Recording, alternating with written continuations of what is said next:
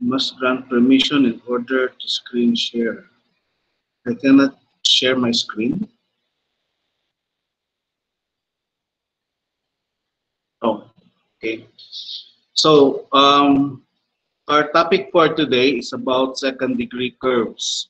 So I mentioned to you that the geometric construction module is composed of many sub-modules. We started with the arcs and circles, but these are the simple arcs drawn a segment of a circle.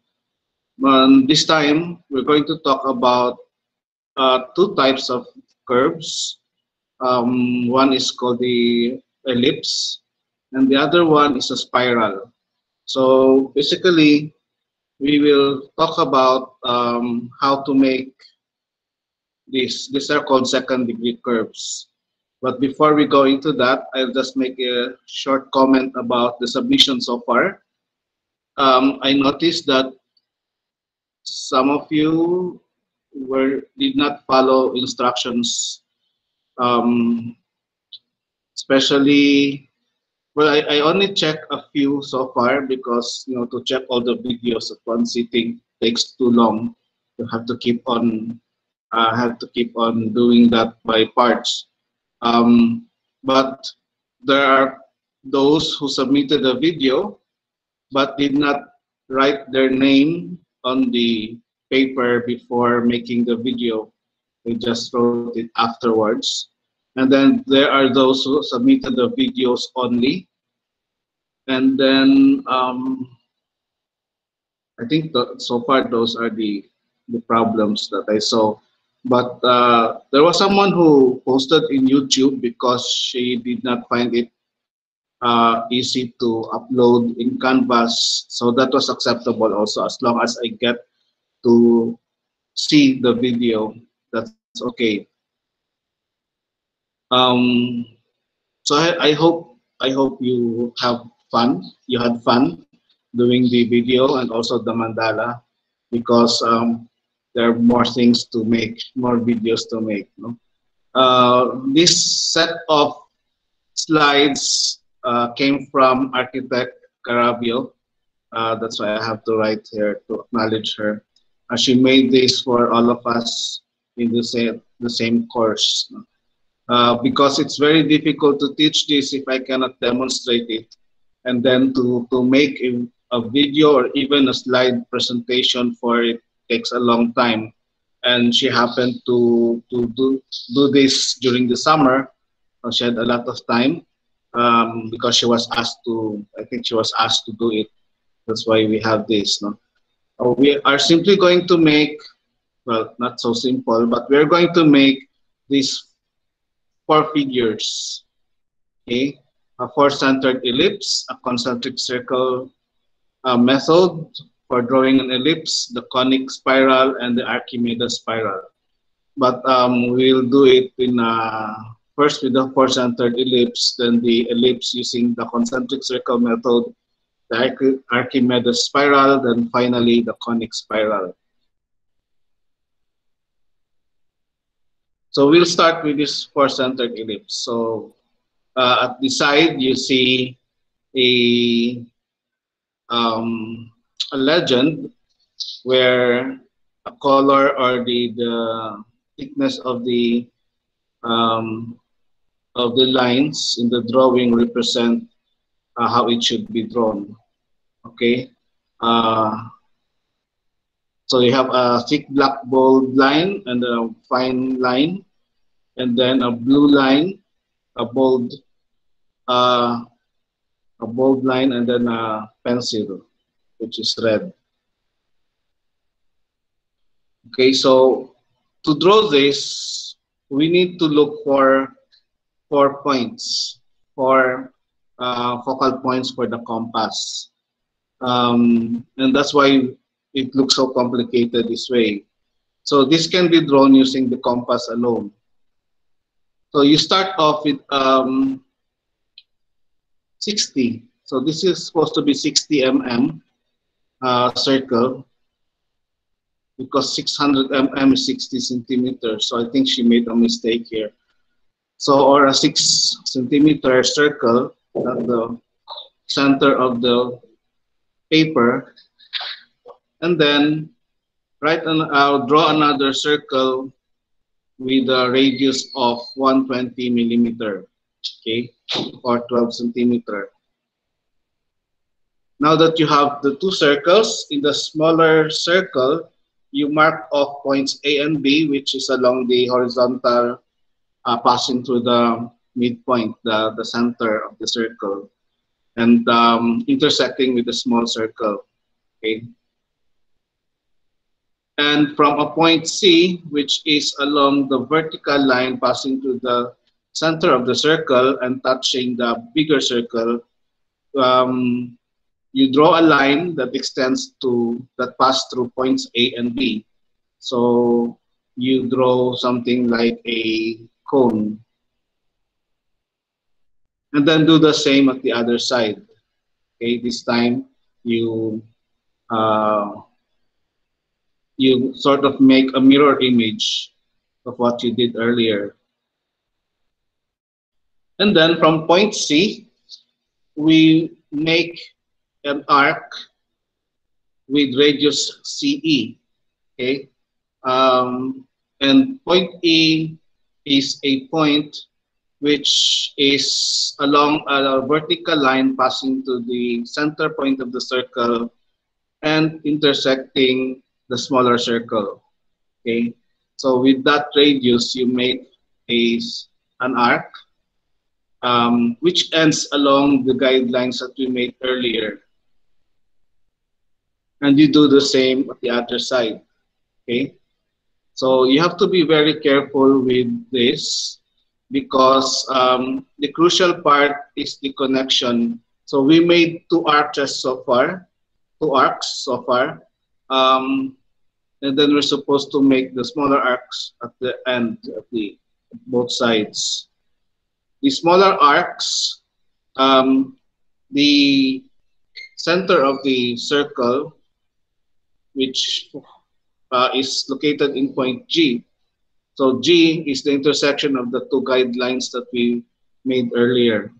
And then with the radius GH, where H is the point where the previous arc we made touched with the guideline. So we make an arc that is supposed to connect H with its counterpart on the other side, the mirror image.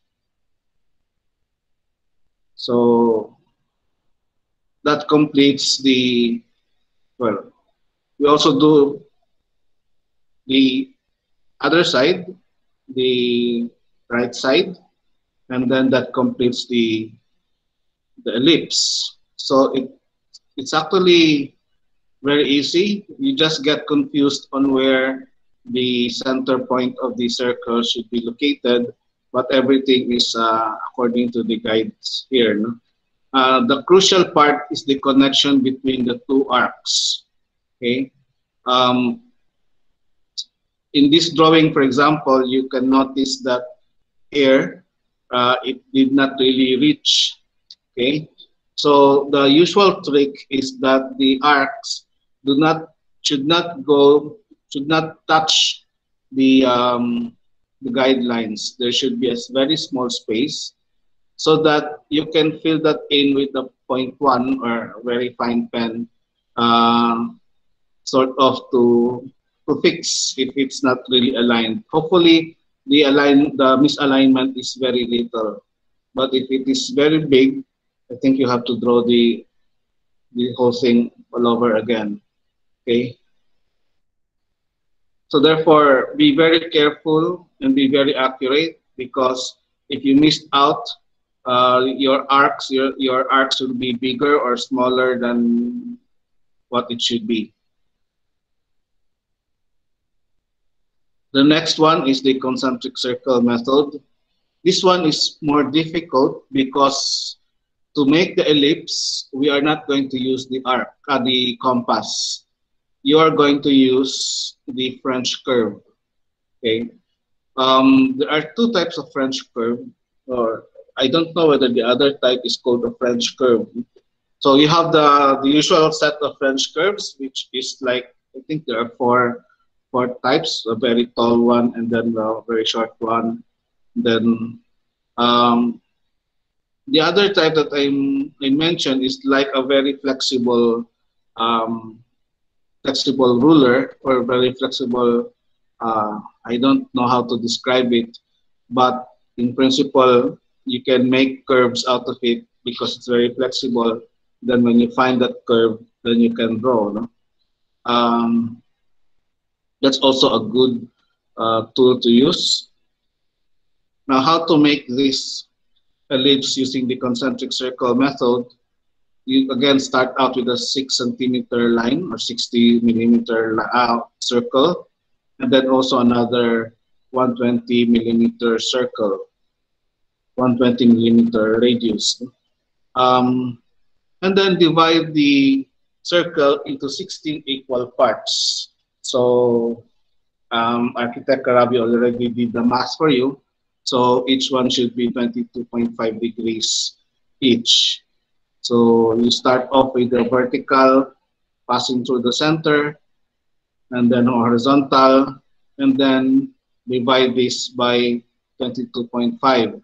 Um, this you can also pass through a 45-degree um, triangle to get these points here and here. And then for the ones here, you can use a protractor. Or if you have a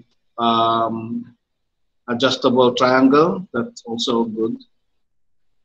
As long as you divide the circle, the outer circle, into 16 equal parts. Sorry, it's 16. And then extend lines from the markings around the outer circle to pass through the center mark. Okay. So this also checks your division, because otherwise, if it's misaligned, it will not pass through the center mark. Okay, so make sure that you make this line straight all the way to the end to check that it really passes through the center mark. Because if you're going to start using drawing it from the center going here, the center going to the other side, you might miss the chance to check that your division is actually accurate. Of course, you have to start off with a very light pencil, and then if you are sure that okay, it passes through the center mark, then you can darken it a little. So draw vertical lines from points A to F. Okay, so if you notice, the vertical lines do not extend all the way. It's because we need them only somewhere along that part. Okay, um, so never mind where. Just imagine that it will be somewhere around that part. Um,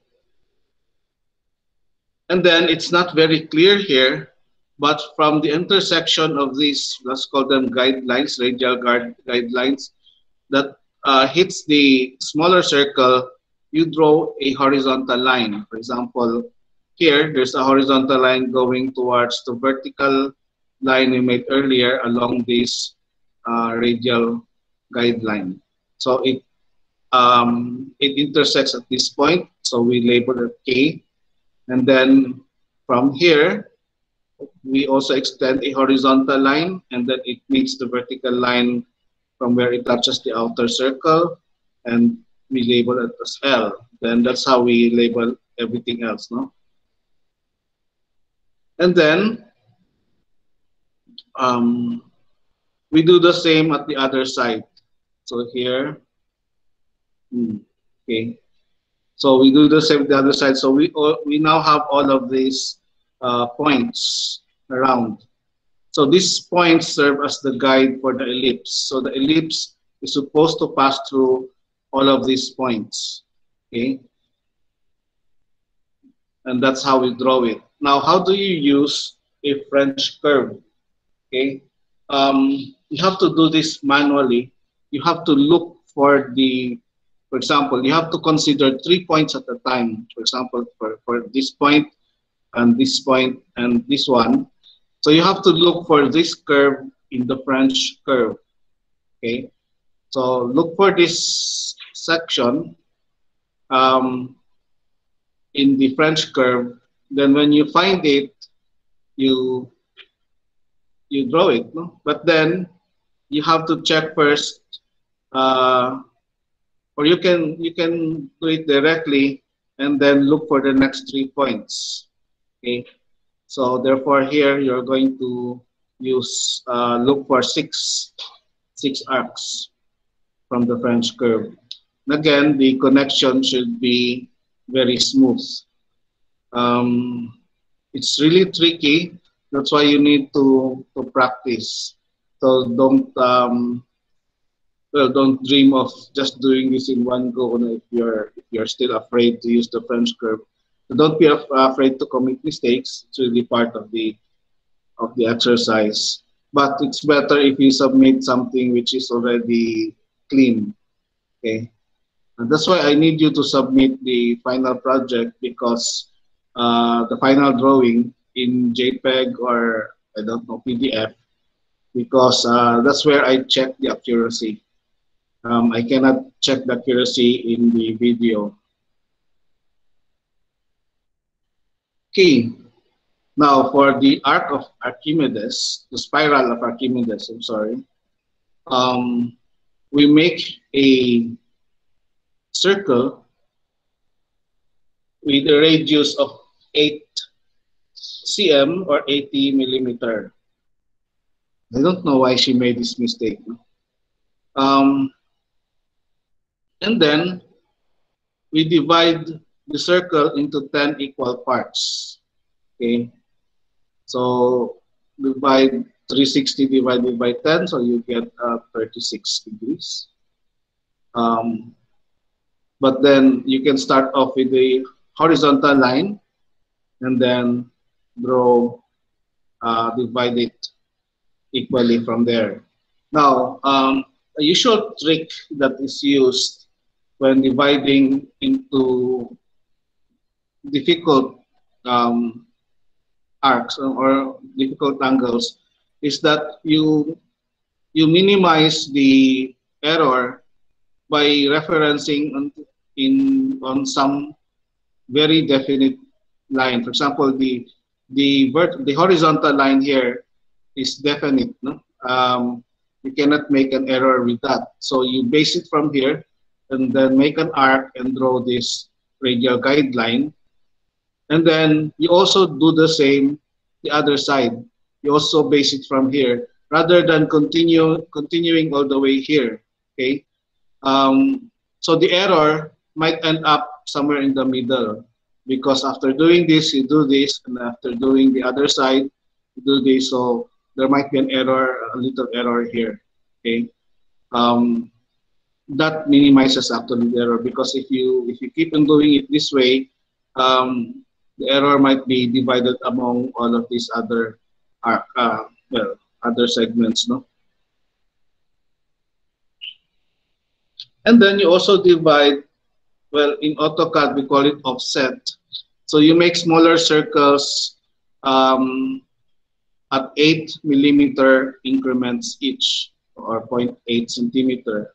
From the center, so there should be 10 of these, no? Because this is 8 centimeter.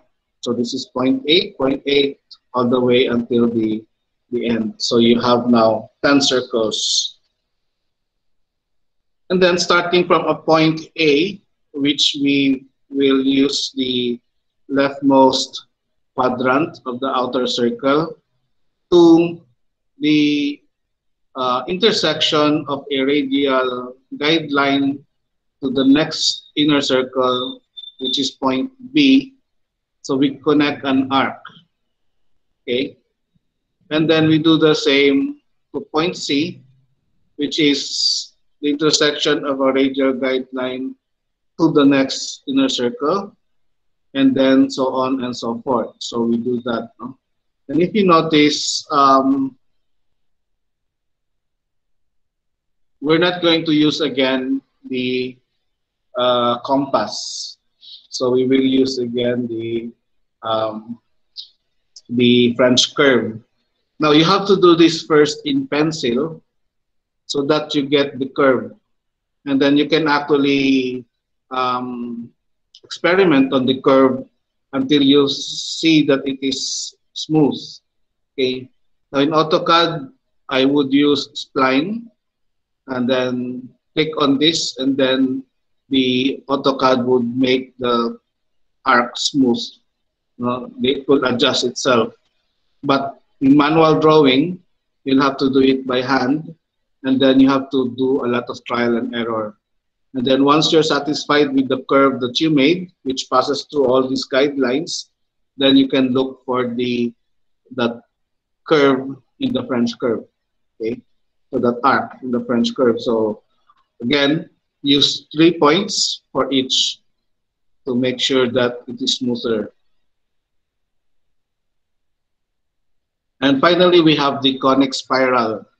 The conic spiral is like the side view of the arc of Archimedes, and that's why we start off with this illustration where we see the arc of Archimedes, the guideline here, but it says here that use the Archimedes spiral, extend vertical lines from point 1 to 6, including the center mark. So from all of these points here, you extend it to a horizontal line, which will be the base of our conic spiral.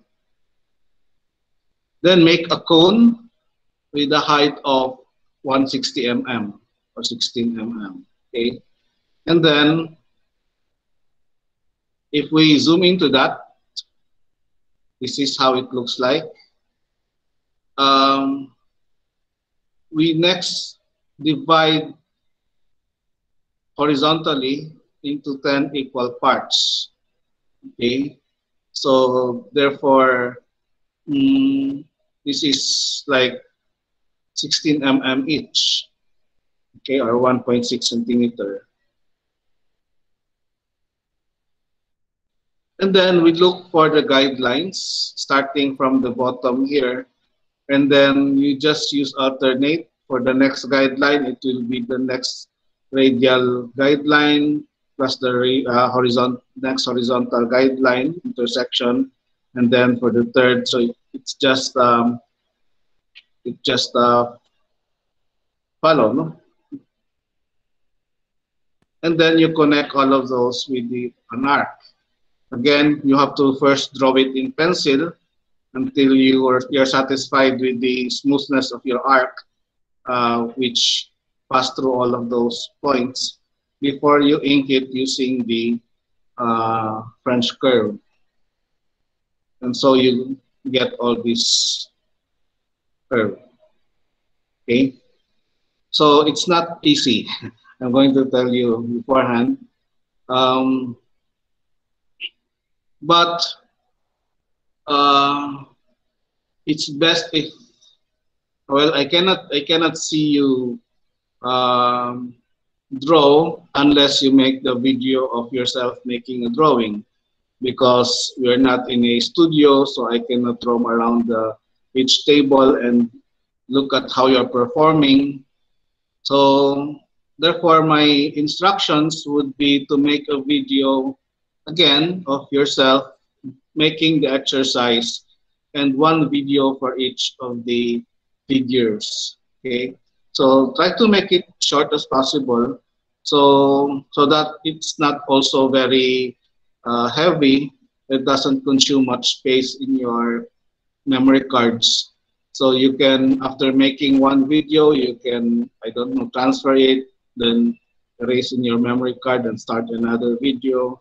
And hopefully that makes it easier to make the videos. But again, you have to write your name first at the bottom center of the paper before making your drawing. Okay, you can use A4 or short band paper for this. It doesn't matter. Then edit your video to show only parts of each that you did so that it's shorter. And then, of course, make a short video for each of the drawing. Then submit the video and the scanned copy or photo of your drawing. Okay. Without that, it's incomplete. So for those who were not able to submit the second part of the requirement, I'm still giving you a chance to submit. Okay. And also for those who have not submitted the video because of some difficulty, so you should. I'm still giving you a chance to submit. Please look for technical help, maybe from your classmates, or if your internet is really very slow, then you have time to look for stronger signal. So you should really exert effort to to submit. No, and I'm giving you some leeway, so I'm not going to be very strict on this deadline. Um, in this class, it's important that you learn how to draw rather than you learn how to be punctual. My design class, they have to be punctual. Okay, that's part. But here, I'm going to be more lenient when it comes to deadlines. As long as it's you who are doing the exercise, and then you exert you really do your best. I see that you're doing your best. Okay, so I think that's it for this. Is there any question? Because otherwise we can end the session.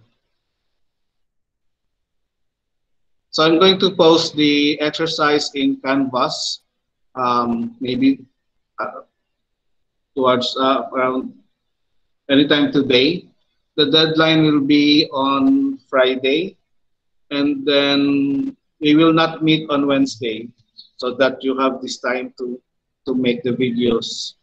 Sir, are we allowed to use the flexible bendy type of French curve? Yes. That's a cute name for that tool. I don't know what it's called really. Sir, is it one drawing per paper? Yes, it's one drawing per paper. So therefore, you're going to submit for videos and then for images for paper or for PDF or JPEG. Will you post the PowerPoint today, sir? Yes, I'm going to post the one that architect Carabio made. And I'm also going to post the video of this session. But the video depends on what happens because Google Meet sometimes assigns the video to one of you.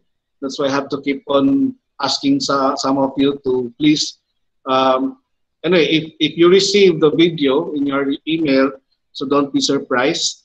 It happens. I don't even Google Meet does not know what's happening. So just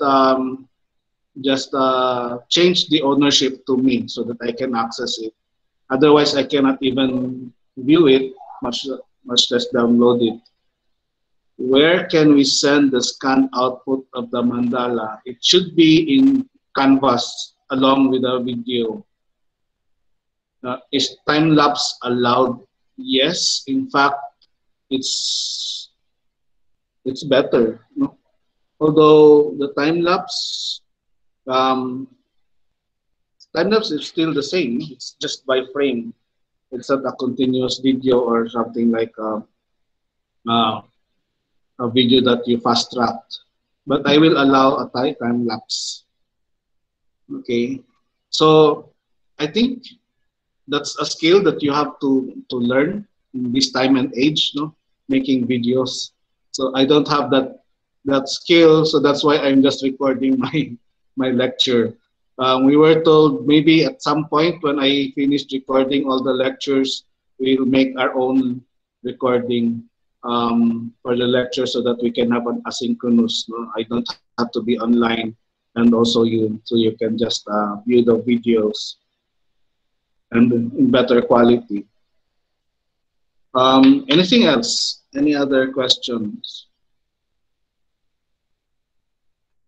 So I'll count to 5. 1, 2, 3. So I don't think there are any more questions, but you can still ask me questions to Google Classroom, or you can email me if you have other questions. So that's it for now. So good morning to